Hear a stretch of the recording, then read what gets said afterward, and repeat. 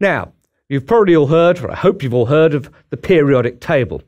And it lists all of the elements, both natural and also man-made, in increasing order of atomic number, Z, moving from left to right. Here we have the first two groups in the periodic table. I'm showing you here an extract from the first two groups, where we have hydrogen, H, lithium, Li, sodium, Na. Remember what I said, sodium actually relates to the Latin natrium, okay?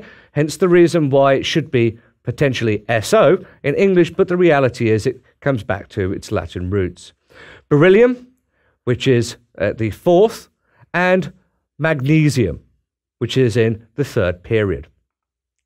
Now, as you can see in the periodic table, you can observe we've got a number of different numbers above and beneath the chemical symbols.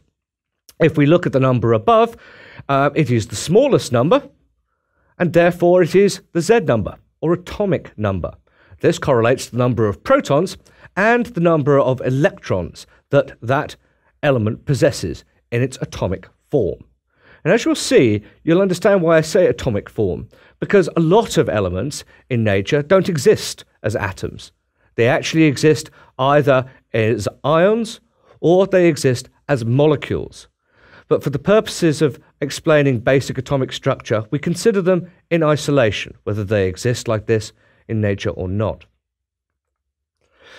As you can see on the board, I've introduced another letter there, A, which correlates to the atomic mass. Okay?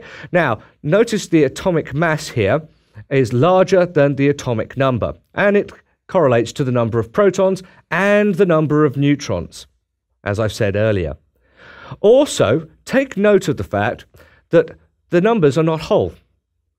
And this is because in the periodic table, you have to take into consideration the different types of isotopes which have different masses overall when calculating the relative atomic mass. And I'll show you how to do that in a second. Right, so here we have an example of how you would calculate the relative atomic mass of chlorine. And here, as you can see, they are proportional to their abundance. Now recall what I said.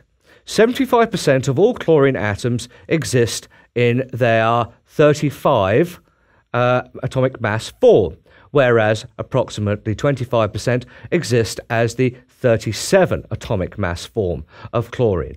So what we need to do is we need to find a weighted average of those two isotopes to give us the relative atomic mass that you would see in the periodic table.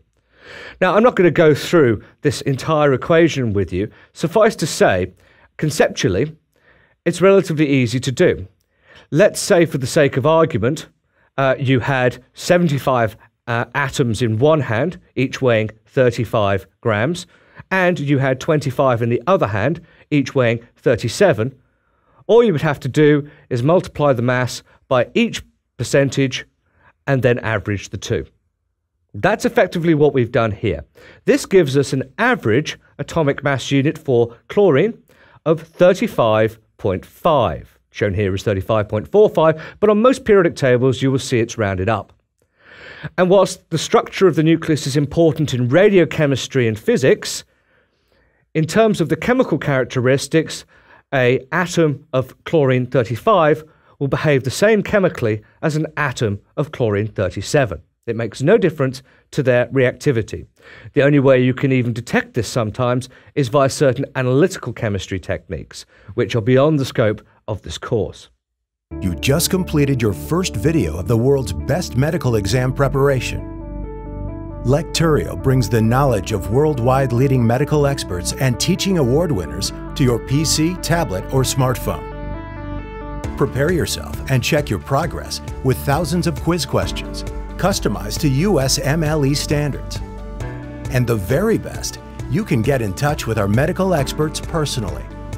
Visit Lecturio.com now and continue with the most inspiring medical education around the globe, anytime, anywhere.